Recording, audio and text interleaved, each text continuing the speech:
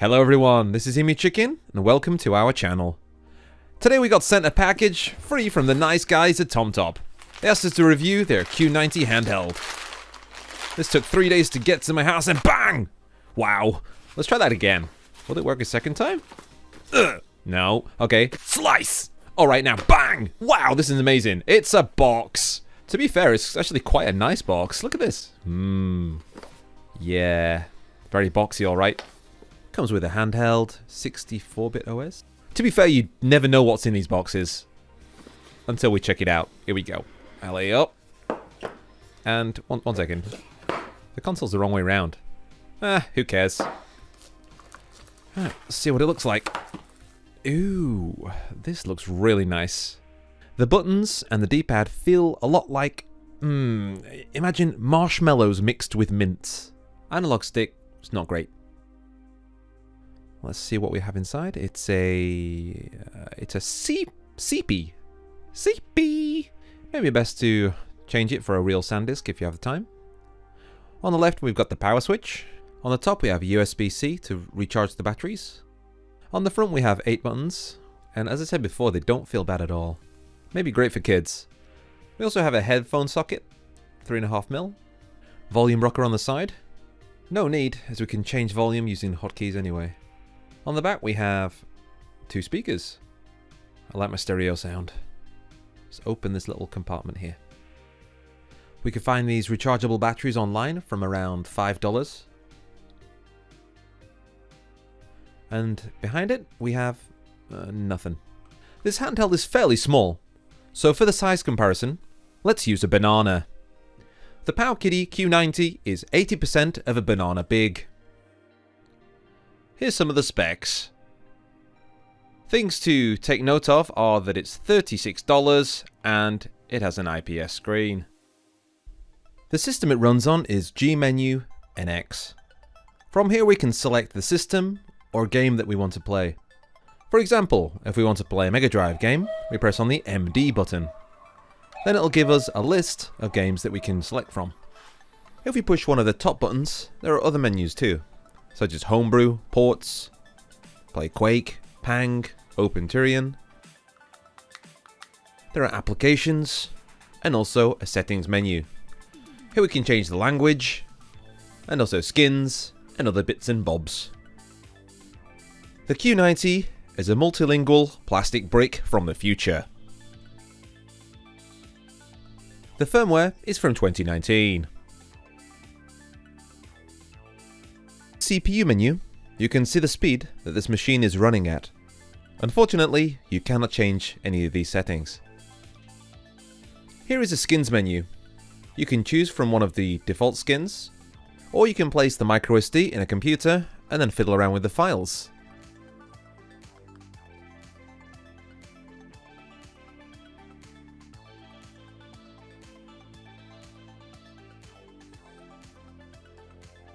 Whenever you wish to turn off your system, it is best to use this icon here, much like the shutdown menu on a computer. Bit weird, because then you have to switch it off like so. You can choose to put the system in a suspend mode, but it does actually eat up a lot of battery. Let's check out some games. Here's Game Boy, and Mario is Stretch Pants. For each system, we have a menu where we can change some options. Save, load state, controls, and also video options.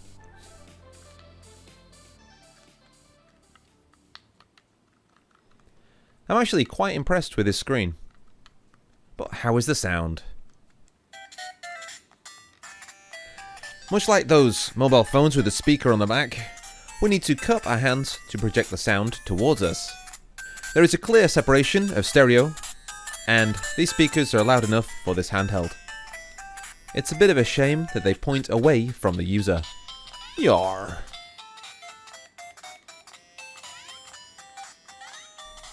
Let's try a different game. Oh yeah. Gotta change settings again. Oh yeah.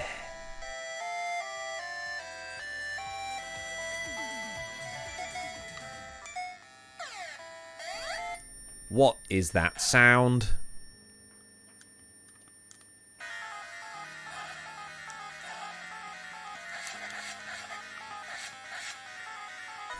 Yeah, Game Boy has some issues with the sound.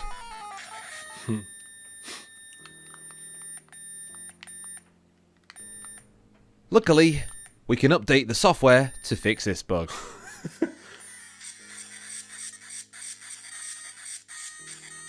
Alright, let's check out some other games. Here is the Game Boy Advance.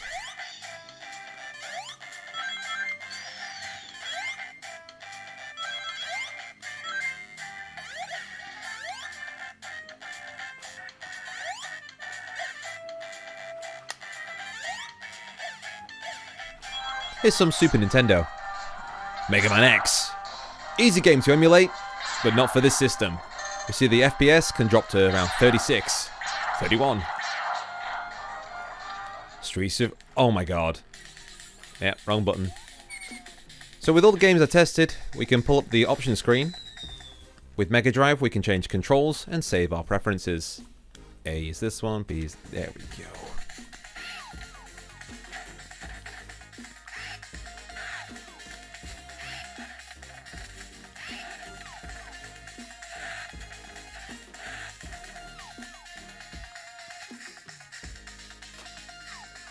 Here's a bit of Capcom versus SNK.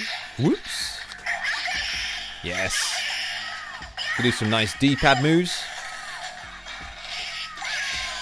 Yeah. My favourite.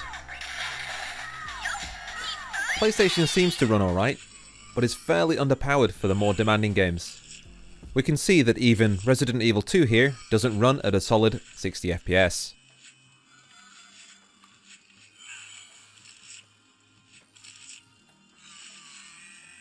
Moving on to some arcade titles, this is where the device shines. All of the Tate games are rotated to use the whole screen. I remember doing this on the original PSP, and it was lovely.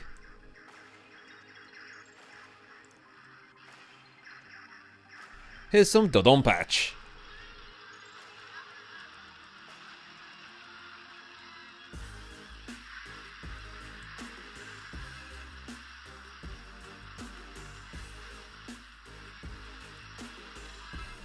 And a side shooter, Carrier Air Wing.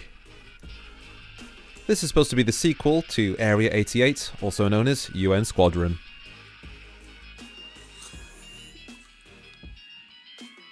Neo Geo games use the Universe BIOS. 2.3 is fairly old.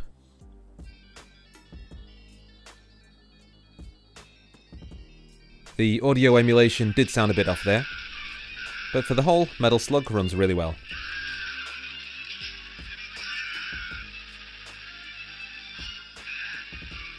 Let's see if we can push in for a bit of a close-up on the pixels.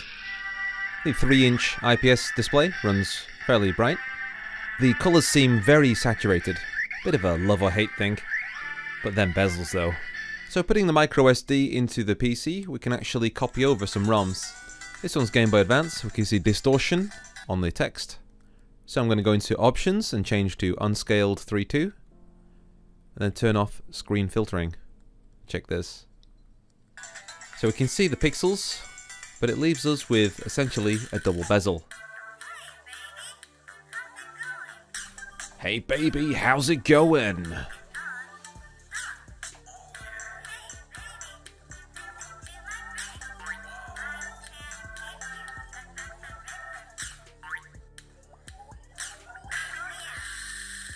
And I tried adding some MAME titles.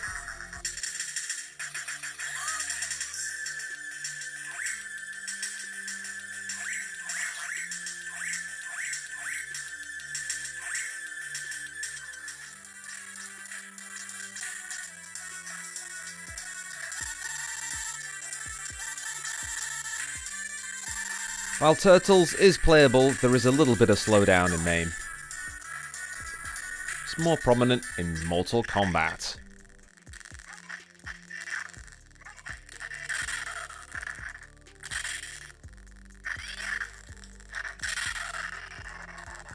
Old school.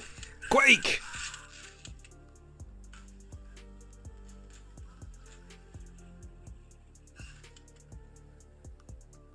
Even Streets of Rage Remake is on here.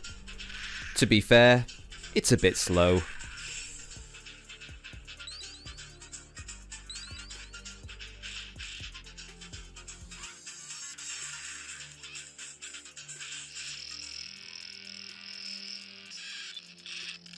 Rise of the Triad has problems.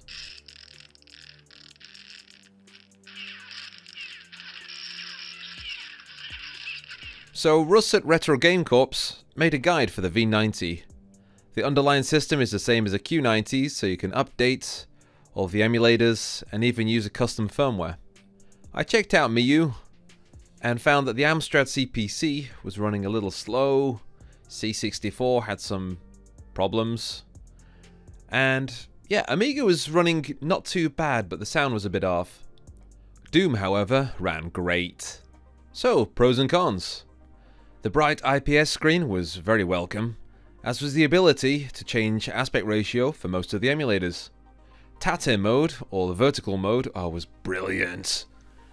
D-pad and buttons, perfect for kids, and being able to change emulators took me back to the days of the PSP. Cons, bit underpowered. There's no real excuse for the rear-facing speakers. Suspending nothing but eat battery, and to shut down the device is nothing but an annoyance. Oh, and this stick is hard and pointless.